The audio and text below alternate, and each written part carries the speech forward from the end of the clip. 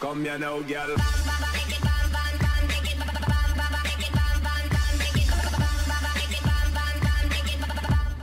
Hello and welcome to map making with me, BonBonB. I'm BonBonB, you're very, very welcome. And welcome back to Duvo, the provisional name for my second ever map build. How's it coming along, Bonbon? I've not watched it for a few months. Well, the answer is very nicely indeed. In fact, if you look at the map as an overview, you pretty much get a very good feel of how it's going to look when it's finished now. There's no major surprises, no major changes. There's no hidden mountains that I'm going to pop in at the very last second. It's all looking very close to how it's going to look when it's finished. There is a lot of work that requires doing first, but it's coming. It's coming. It's very, very nearly there. So tell me a little bit about you. Why are you doing all this underwater work, BonBon? We're not building on the underwater. That's correct. That's correct. For those of you that haven't been following the series, watching this for the first time and wondering why I'm doing lots of underwater stuff, well, there's going to be multiple ways to attack this map. One of them, of course, is vanilla. And there'll be a one-click collection so that you don't have to subscribe to all the detailing bits and bobs, and all that will show up are what I would class as the essential items. So that's option A. Option B, switch all your mods on. Use all your custom assets, detail it, and that is how I'm intending the map to be played actually, and that's how I'll be playing it myself, assuming I get the time to play it myself, as a detailing map. It's going to be a very pretty little map. There's not the world's largest build plane, so you'll not be building a huge city, and you'll be able to do something quite sweet and quite pretty on this map, I'm hoping. so that's option B. But there's also an option B plus, or even an option A plus if you want to play vanilla. I'm guessing you could still use the Tides mod. The Tides mod, TPB's Tides mod is this is if you were here last couple of days, you'll have seen me trying to get these river mouths to meet with the that I'm doing that again today, guys. We're getting closer to it looking right. In fact, by the end of today, it's very close to being right. It'll only need a little bit of tweaking, so you won't have to watch me do all this a third time or a fourth time.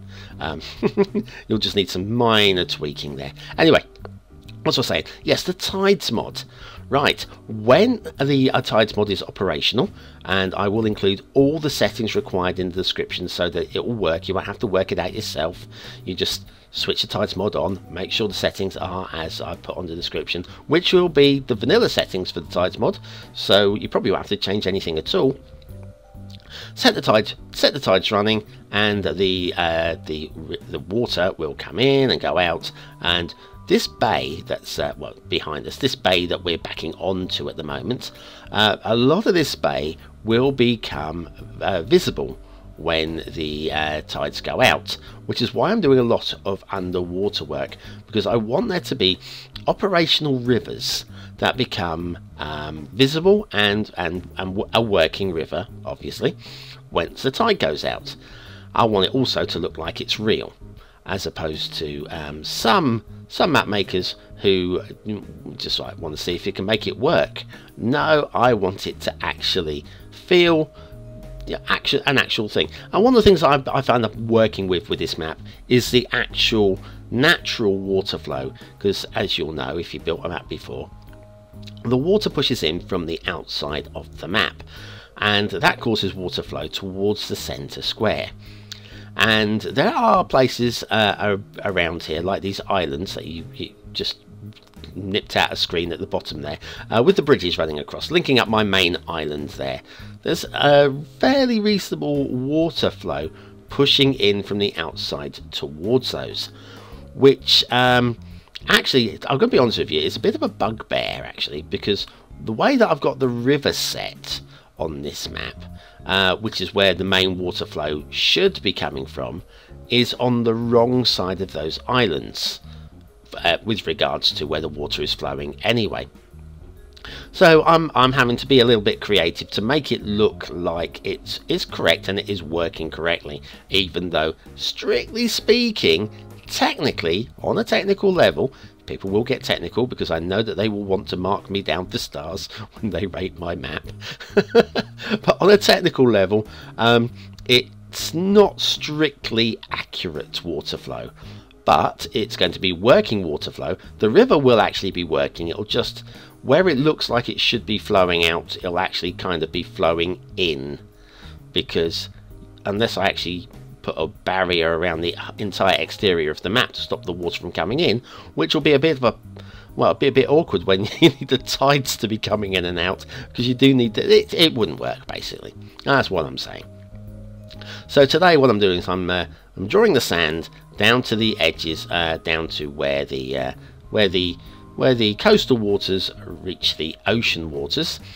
I will be probably the next episode running back. I'm also going to flatten some of these areas out around this underwater there, because they will look green.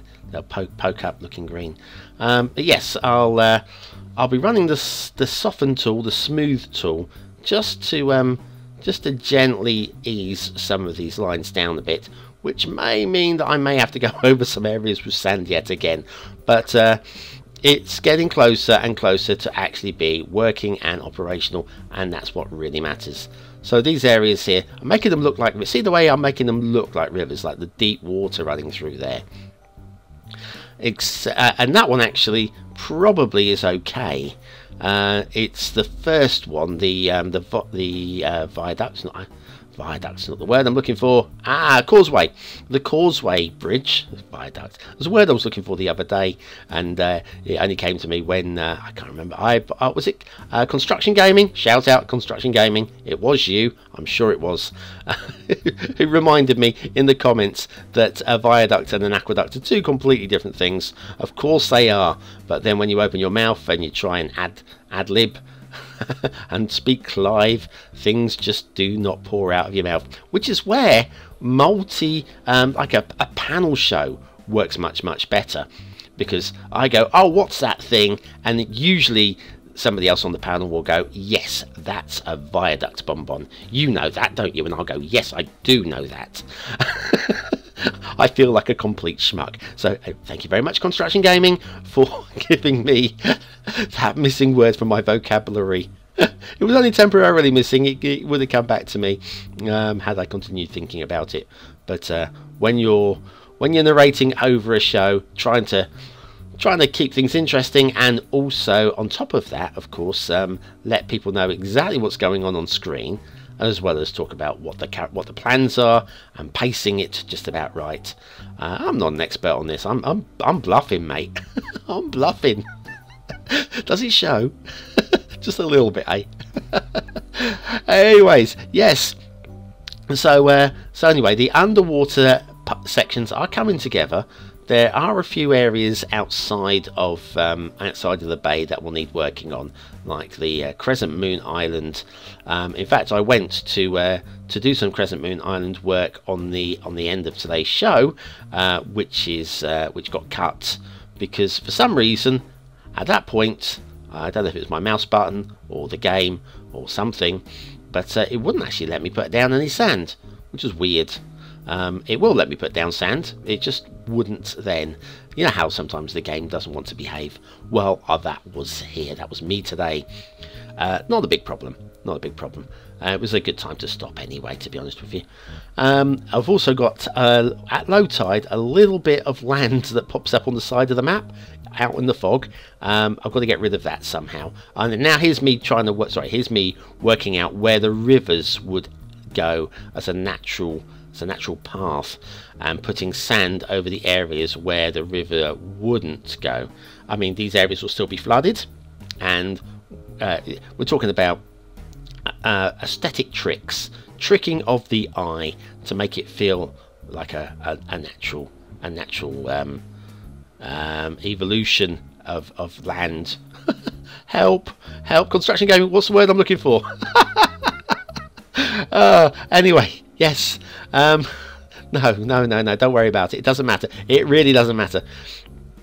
So yes, that's what I'm doing at the moment, is basically filling in the sand where I feel that it kind of needs it. Well, another area it's going to need doing as well, it's not a big problem, is down here, this harbour wall, I need to bring the sea bed, the ocean bed, right up to it, because there will be shipping there. At the moment, when the tide goes out, there's sand exposed, and you can't park your boat up against it, which is not the plan.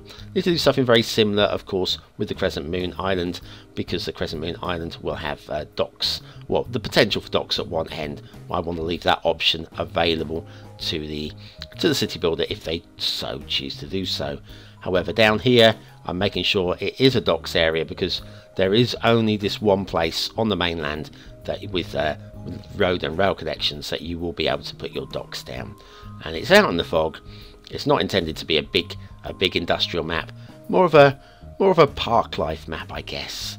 And the wetlands, I think, will make a very good park life area. Very nice indeed. Now, one other thing that you could do, of course, when playing the map, is land reclamation. Why not? There is plenty of opportunity, I would suggest, for placing dikes, building areas up, and reclaiming areas of land. It's an option. I'm not saying it's something you have to do, but with the tides coming in and out, having those dikes up to hold the the water back, I think that'd be a pretty cool thing. And playing it as a live game with the tides coming in and out, you might have to pace and time your dike building. And if you're playing with the money set, not unlimited money, but actually playing within the restrictions of the actual game, that could add an extra tier of interest and skill, I guess, to your city build. So anyway, yeah, plenty of options with this map. The more I'm building it, the more I'm thinking of, I need to also flatten out a little bit here. You can see a little bit of underwater. Looks like Florida Keys there, don't they? Don't want those there. That's glitching under there. That is not what I'm after. We will level that down, flatten it out, and we'll hit the smooth tool in the next episode, just to get everything clean and tidy again. So yes, today's episode, lots of underwater work, a little bit more underwater work next time around. Plus, I do need to do multiple tests again, make sure that everything is working. These things just don't fall into place, you know. You have to go in and you go back and test it and make sure it's working, and then go back and test it some more. I've got some more detailing, a little bit more foliage work as well to do. Not a huge amount though. Most of the forestry work is now done on the map.